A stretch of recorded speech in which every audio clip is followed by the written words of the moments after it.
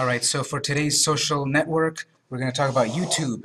And actually, unfortunately, we've got very limited time to talk about this because usually when I teach this class, I've taught this class in 2 days. One day is the portion about creating a video because that's its whole world of video concepts, and then the second day is to focus on YouTube because YouTube isn't the only video sharing site out there. There are other ones. But since it's a 3-week course, we have to make do with what we have, and what we're going to do is talk about the both of the concepts together.